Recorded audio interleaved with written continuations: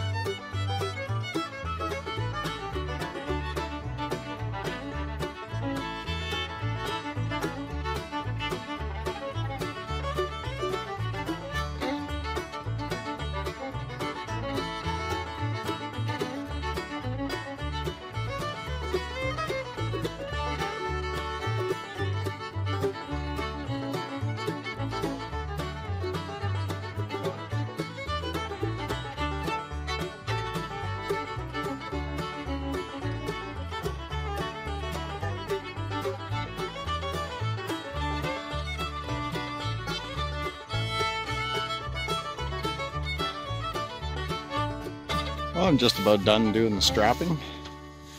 It's about 8 or 8:15 p.m. Look at the sun shining over to the west there on the horizon, just over the lake. I'm telling you, it's gonna be a nice day tomorrow. And I guess we're supposed to get some rain later this week and the weekend. That could change, but warm temperatures are coming, and that means planting season. Can't wait. Well, I was going to show you my hugel garden again, but I can't. Oh, there it is. Put a whole bunch of that really good earth in there today. I can't wait to plant in that garden.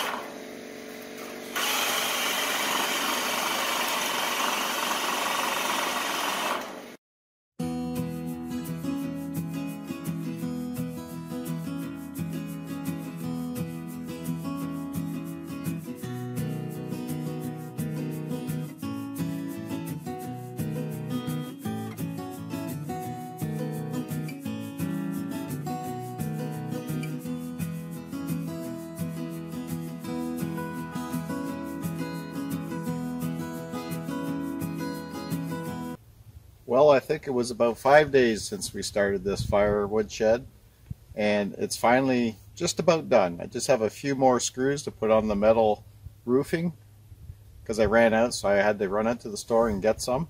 And along the sides and the back, I want to get some more boards to fill in those gaps. It's too much of an opening. It looks funny.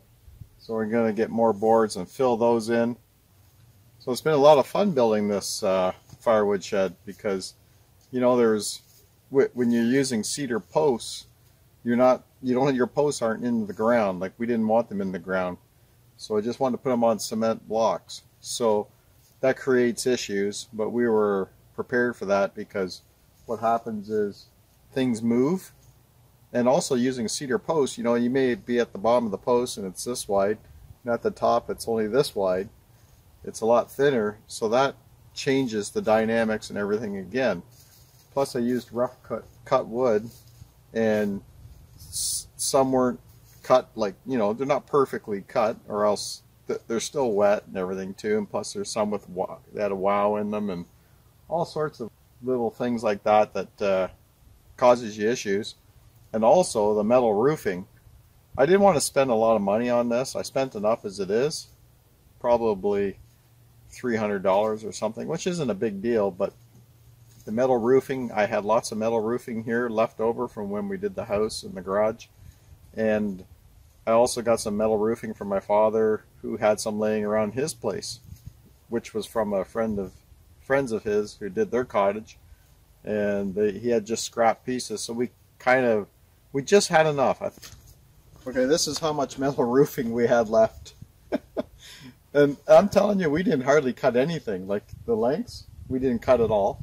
We just, some of them had 3 pieces there, and we just kept sliding them underneath. And all we had to do is trim this side a little bit and trim the other side a little bit. And that's all we had left. It's unbelievable. So yeah, that's it for the firewood shelter. I believe it's going to hold about 6-7 bush cords, because we can also stack high enough too. So that's a lot of wood that can sit under there and keep dry. The rain's going to stay off of it. In the winter, it's just going to get wind. Sun gets in there. As you can see, sun is halfway in there now in the evening, although we don't have much leaves. But it's going to be fine. It's going to be great for drying out our firewood. Because usually we just have them out here in the open with metal, old scrap pieces of metal roofing on top to keep the rain off them. But that worked too. But you know what happens? Things happen in the winter. The frost goes up, the frost comes down, moves the ground up and down, and next thing you know, you got firewood falling over. We're in here. I'm going to put skids down for a floor if I can find the bright skids I want. If not, I'll just build my own floor, cheap as I can. So we don't want to put a lot of money into it, right? That's another thing. The last 3-4 days we've had snow every day, and today, look at it, it's beautiful. My neighbor, he just went out in his pontoon boat, and I'm thinking about getting my battery in my boat and some fuel and taking my boat over to the boat launch and go for a ride, maybe do a little fishing. So 4 days of snow.